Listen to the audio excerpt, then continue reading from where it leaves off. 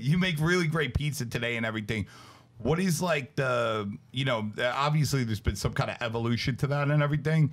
Like, is your pizza, would you say it's different now than the way it was, you were making it in like 1980s or 1990s, right? Yes. Like, what would like, what was like the Sicilian process like when you were a kid, like at your father's place? The Sicilian dough. Yeah. What would you guys do? Were you par baking? Were you straight cooking it? The Sicilian dough I remember as a kid because our Neapolitan, our round pies were very popular. So we sold Sicilians, but it wasn't as a big of a mover. Right. So it's not like we made a separate batch of dough for Sicilians.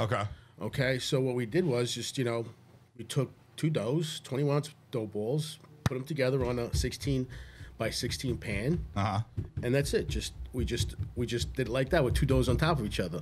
Like, you put two dough. Yeah. I remember going to places and doing that. A lot of places did that because if the doughs were overproofed, they could use those doughs, put it together without throwing them out. You never threw anything out. Sure. You don't throw anything out. That's how we got garlic knots. Okay. Garlic knots was invented because you don't want to throw out the dough. Let's do so. Tie it in a knot. Put some garlic on it. You don't throw it out. Did you guys have like different size doughs at all? We did at one point. Did you guys have like, I'm sorry, I meant different size pies, like a small, medium, and large? Yeah, we did at one point. We had a 16-inch and an 18-inch. Okay. And what'd you do? You cut some of the dough off? No. No? It was just. It was a 21-ounce dough ball. And you just stretch it bigger for the 18 and stretch it smaller for the 16, The 21-ounce dough ball was good as a 16-inch. When you made the 18-inch, they put less sauce and less cheese on it. So like that, you got the nice fold. It doesn't flop or anything else like that. And that was the thing with it. They also had, wooden boxes. Really? So proof in the dough was a lot different back then than it is now. So when your father opened up, they were still using wood trays? Yeah, I was still using wood trays. Oh, yeah. Get out of here! I remember dismantling them because we were making way for the metal trays. We had metal trays because we had a refrigerator where we had metal trays where we just slide it out like this. What, like sheet pan trays or? You know those white trays now? Yeah. It was metal.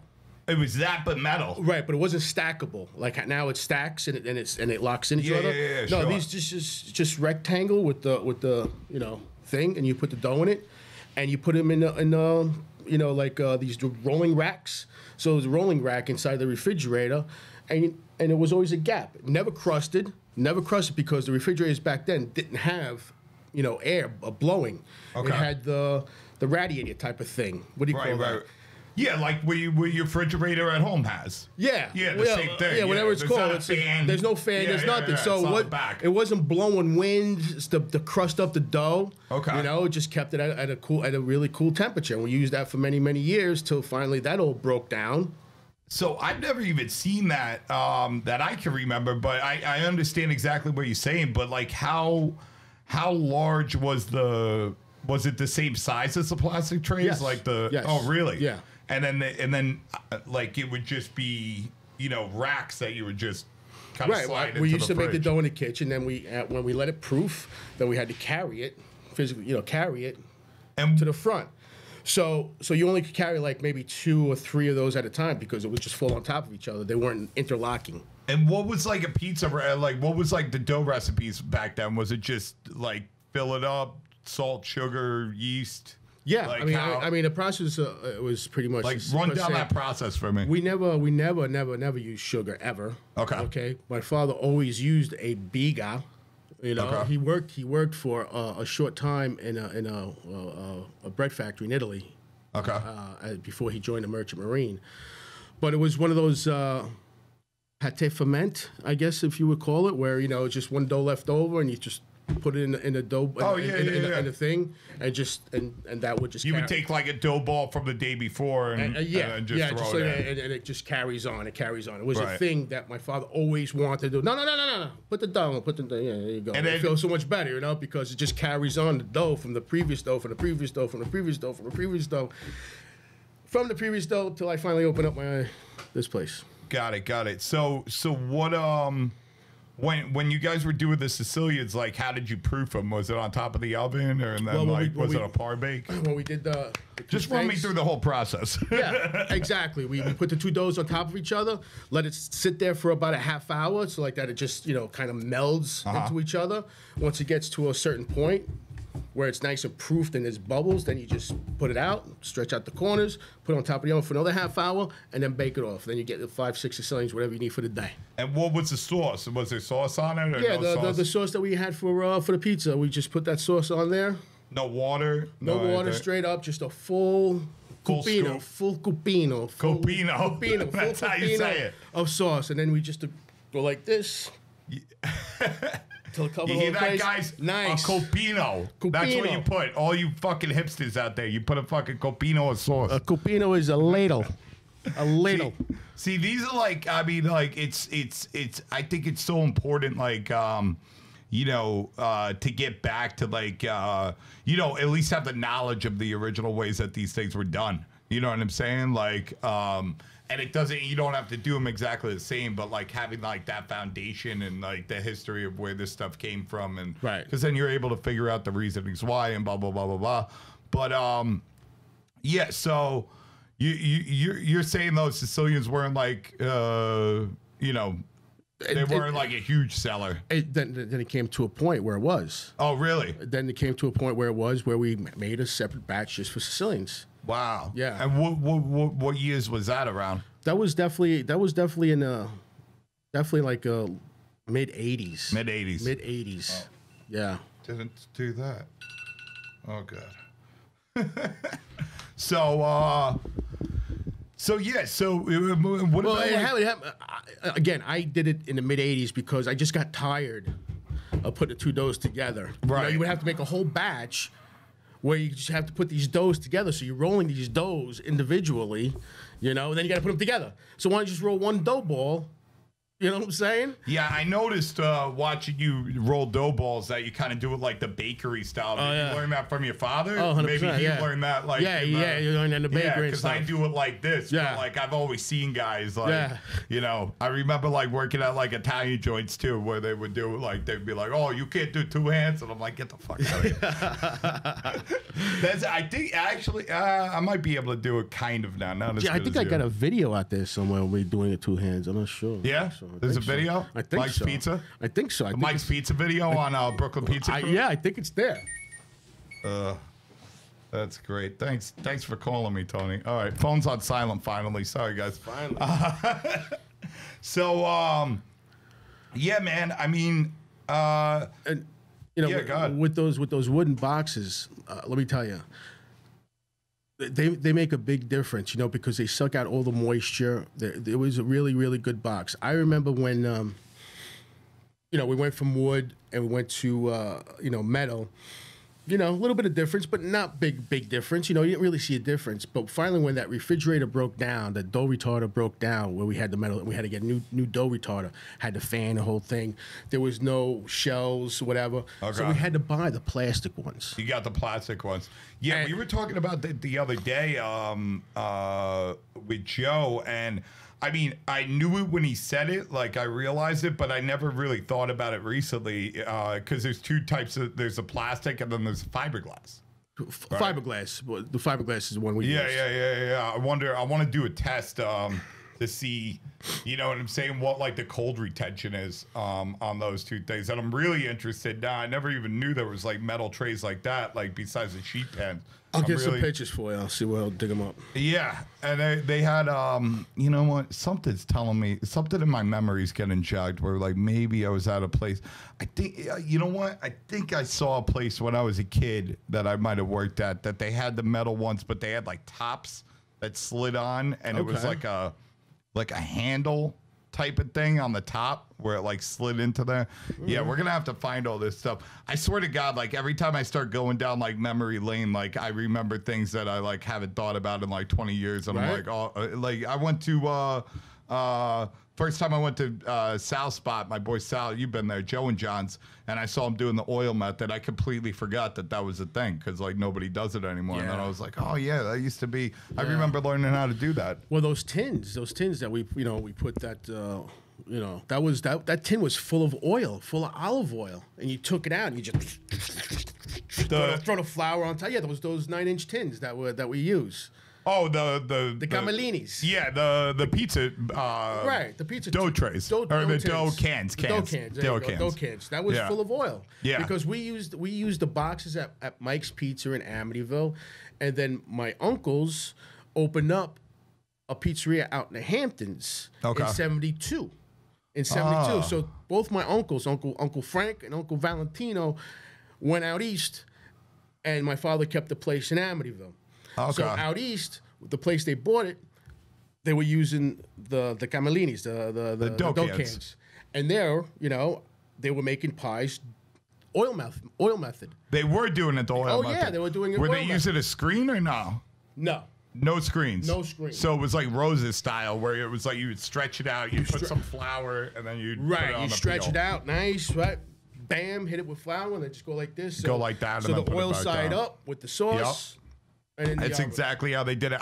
That's where I first learned the oil method. Was I was working at Rose's in Penn Station, and you know, when I got the job there, I couldn't make, even though I was a pizza maker at that time, like they wouldn't let me make pizza because I didn't know the oil method. So I was with this Albanian guy on the counter, and it's, you know, it's Penn Station. So like being at the counter is like a skilled job at itself in a place like that. Because it's like, you got to figure out the dance. You're in this little place. You got 4 ovens. It's like, yo, what can I get for you? Oh, you got 2 eggplants, 2 upside down, this, and this. You got fucking 100 people lined up.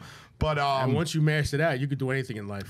Well, that's how I felt when I first mastered it. I was like, and I swear to God, until I walked into Joe and John's, like that was like out of my memory, and then it all came rushing back to me. Yeah. I was like, I remembered like when I learned and when I started making pies like that, I could fill up an oven. I was like, oh, now I can work anywhere. Because I used to walk into places like sometimes I would just walk around the city. I'd walk around Brooklyn. I'd walk around Manhattan. I'd just go into pizzerias and be like, hey, you need a pizza guy? Hey, you need a pizza guy?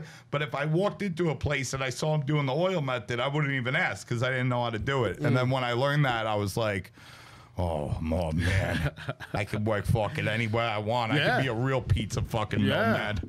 You know, that's what it was. It was, you know, I didn't, I was a high school dropout. I was a knucklehead, and it was just like, you know, pizza was his job that you didn't need, you know, a resume for. It was just kind of like you go into a place, it's cash. If they see you can make pizza, you get the job. And they put you on the schedule for 60 hours a week for, you know, $10 an hour. It's like, how much money you want? $10. Give me $10. Nice. Give me $8. Give me you know what I mean? Oh, no, it was great. It was great back then, but then it switched real quick because New York real estate prices went through the roof. So all of a sudden, the $10 an hour wasn't cutting it as much. But when I was like 18 years old, it was nice because you can rent an apartment in the East Village for like $600 a month back then. You know what I mean? Like easy. Like I had an apartment in Gravesend. I was paying $650, 2-bedroom apartment. It was fucking great. Oh, nice. Yeah. But going back to the day, like you know what I want to fucking know? So, you know, I've been to your mother's house. She's got the garden and everything and the chickens. Did she always have that? Did you have that when you were a kid? Yeah. Oh, yeah. She always had I don't even want to call it a garden. A garden is just like, you know, little things. We had a freaking farm in our backyard. Right. Our backyard wasn't a backyard where we went back there and played. Yeah. It's in the backyard we went out there to work. We picked, you know, with tomatoes. Mike, go out, go make it a salad. Go get the tomatoes. Go to the side of the house, get the arugula. You know, I mean, that's what it was. She grew. That's how she grew up. She grew up in Italy, where, you know, her father, my grandfather, you know, had all this land, and they used to farm their food. Sure. That's how it was. They had their pig that got slaughtered. They had their chickens where, you know, they made, you know, whatever they did with it. You know, they had their rabbits. They had everything. Everything they needed was right there. The only thing was missing was a cow, which, you know, there's, you know, right. Cows. You know, but they had everything. So they had the butcher come in to slaughter the pig. So they had meat. They did what they had to do with that, you know. Mm-hmm. So they had it in them. So they brought it here. This is what they, you know, this is, you know, they never got themselves out of that routine. This is in their heads what they needed to do, you know. You couldn't go to back then. You couldn't go to a supermarket and find like broccoli rabe. Right. What's broccoli rabe? Yeah. Arugula? You didn't know arugula. You didn't have any of this stuff. This is all Italian stuff. So she grew it. Right. And then we had the pork stores. Yeah. We had the pork stores, and those pork stores would be packed of holidays, Christmas, Easter, you name it. It was such a great feeling and stuff. You go there, you get your prosciutto. Nobody knew about Nutella. Except the pork stores. You had to go to the pork store to pick up the Nobody knew about Nutella, Yeah. man. It was my thing. Now everybody fucking knows. I had friends coming over. They were like, "Oh, Mike, what the fuck is this? It's delicious. What is this? Nutella? I never heard of it. Nutella." Go bring it home to the mom. I can't find it in the supermarket. You're not going to find it in the supermarket. Now it's everywhere. Yeah. Now it's everywhere. So there's nothing special anymore. There's nothing special anymore, which is okay. Yeah. It's all right, but everything's just so there. I think there's something really special about growing stuff in your backyard and stuff like that. 100%, not a lot of people do that anymore. It's backbreaking work. Nobody wants to do it. Right. They'll get a couple of tomato plants, a zucchini plant. Oh, look at mine, it's for my garden. What garden? Yeah. You get a freaking it's a pot plant. What are you talking about? Yeah. Yeah, I feel like every year. I obviously got my thing going out there, and when I look at my boy Danny Zuko's mother and how she did it, she like you said, she had a farm, the whole backyard was just on the ground this low, and she would put weed tarp and then cut the holes where the plants were, so she wouldn't have to pick all the weeds out. But yeah, it was I don't know, quarter acre worth of shit growing, and but now I do all raised beds, so I don't have to bend over, I don't have to deal with weeds. I haven't brought it in yet, but it's definitely going in a couple weeks. As soon as Dom the plumber comes over, we're getting the hose back there and put in the irrigation, the drip irrigation. But when you were a kid, you didn't have that. No. I'm sure it existed, but you couldn't go on Amazon and be like, oh, let me get a drip irrigation system going. But with that said, my mother and father, they enjoyed it. They wanted to go out. It gave them, something to do and something to, look forward to. Every morning they got up before work. My father would get up before work and spend at least an hour and a half in the garden doing what he had to do, because he just enjoyed it. Picking up the hoe, doing what he got to do, bending down, picking up the thing, looking this, tying it up, making sure, smoking his cigarette, looking at his work and stuff like that. They really, really enjoyed it. Right. It was just one of those things. And my father also was a fisherman. Okay. My father's father, that's what they did for a living in Italy. We lived right by the water there, and they had, those typical Italian little boats that you see, Right.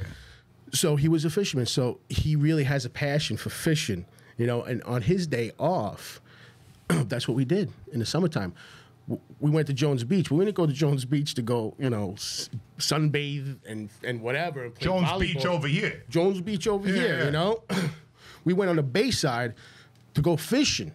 Okay. We go fishing. Back then, we had a big dragnet. My father brought over from Italy. Dragnet? Yeah. Oh, those...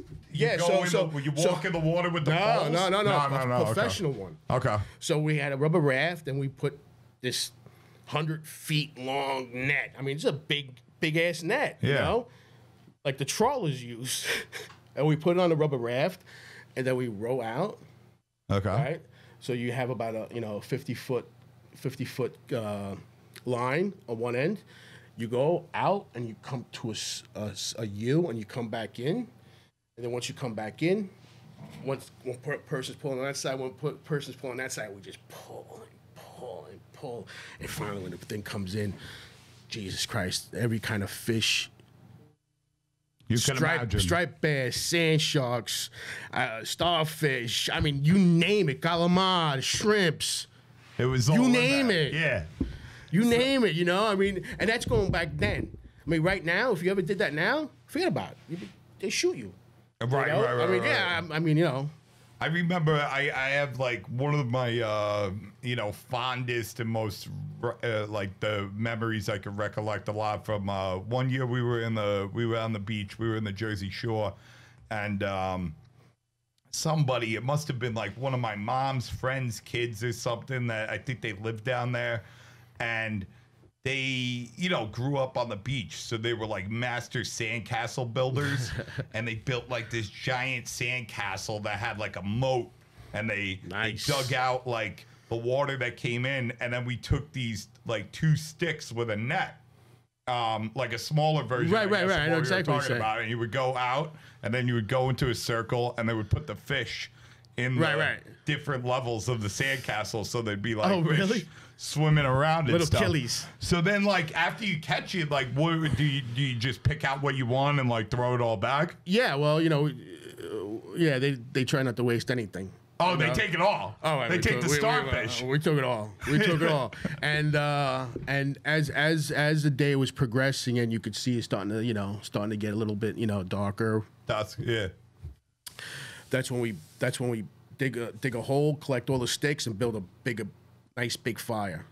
On the beach? On the beach. Really? Like I said, this is back in the day. Nobody said anything, you know? Sure. Striped bass, throw it on there. Crabs, we used to cook everything on the beach, whatever we caught. And whatever, just over a wood fire? He bought the grate and whatever wood. Did you have any condiments, or like was it just you sucking? Yeah, salt and lemon. Salt and lemons. Salt, lemon, olive oil. My mother would bring. That was it. That's just it. in a bag. That's it. That's fucking. There's something beautiful about that. I almost like want to go out to the beach and fucking do that. And while we were fishing, my mother and her sister and whoever else was there would clam. Okay. So they would clam, we would fish. They would catch like bushels of clams. Really? I mean, just because they just love doing it. I mean, they just did it. I can't stand clam. How the fuck do you clam? I don't even know. They have to dig with their means. feet like this. You just see a bunch of people out there going like this, like doing a twist. In the water, in like the ocean or in the bay? In the bay. In the bay. In the bay, yeah. You know, and they feel whatever, reach under and just collect. I mean, bags. You know, Wow. They bring a pot. We put the freaking pot over there and just steam up the clams. They open up. Oh yeah. That's crazy. People bring food and go into the concession stands. Meanwhile, we're just pulling out the food from the water. Yeah. Well, like, I never ate it because I was like a fucking spoiled fucking 80s brat kid. But that was, my mother used to take us crabbing. We'd have the cage, and then we'd have a bunch of fishing lines that we'd put the fish heads on. And then we'd tie them to the dock in the bay, and then we'd pull up all these crabs. And her girlfriend Bonnie, we'd take it all back to her house, and make a nice crab sauce. Sucking the. Oh man, she was like an animal with it. She would just because they were like blue crabs, and she would crack them up. Be sucking everything out. We'd be eating macaroni and cheese or something like that. You know what I mean? You're all pissed. Bro, we had zero appreciation for, all the things that I have appreciation for now. We had none of it when we were a kid. Because, but isn't that the case with all kinds of kids? Well, I think it was a sign of the time. Well, I think what happened was, my father's generation. It was just kind of like, whatever my grandfather wanted to eat, whether that was like stuffed clam or calamari or whatever the fuck it was. And my father would, he would think that was like disgusting. And, but it was like a situation where it's like, hey, man, we're not making fucking separate meals over here. You know what I mean? You're going to eat what's on the table. So then when he had me, he kind of like, I guess he didn't like that situation, and he kind of like looked back at it badly. So it was just kind of like, all right, we'll let you eat whatever you want to eat, kind of thing. Which I don't think either of those are the right thing. I think the thing that he did was even a little bit more wrong. But I think there's like there's something in between those two things where it's like, all right, I'm not gonna make you eat fucking tripe. You know what I'm saying? But like, we're going to put some spinach gnocchi with ricotta on the table. And if you got a problem with that, you could go starve to death. You know what I mean? There's like something in between stuffed calamari with like hard-boiled eggs and pig's feet and tripe. And, you know what I mean? Eating gushers and macaroni and cheese for Sunday dinner. That was everything I lived through. It was all that type of ethnic food, Italian ethnic food that, that you won't see it on the menu back then, and some of them you won't even see on the menu now because it's more casalinga. It's more like homemade. But you probably liked it. Like you were still very close. Like my father was like as American gets. Like he's Italian American, but like Well, what do we know? We didn't know any better. It's not like we had cousins and that would tell you doing this. We're doing it. Everybody was doing the same thing. Yeah. Well, that's what I think he had. He had so many people around him, probably growing up, that would look at that and that would be like, "Oh, that's gross. Why would you eat that?" Blah blah blah blah. So that puts a thought in your head, right? But in your case, it's just like, no, that's what I've been eating since I'm 3 years old. You have your American friends come over and it's dinner time and they come in and they look at your plate and they see a hoof. They see a pig hoof in your plate with the nails like this. Like what the fuck is that?